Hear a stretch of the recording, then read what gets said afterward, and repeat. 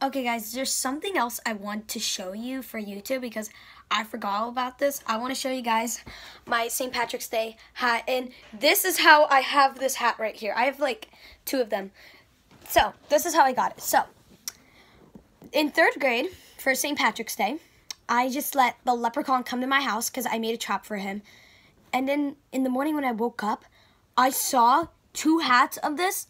So yeah, and I forgot to show you for this year's St. Patrick's Day, so that's just what I want to show you. Comment down below if you have a St. Patrick's Day hat like this. Bye, stay incredible.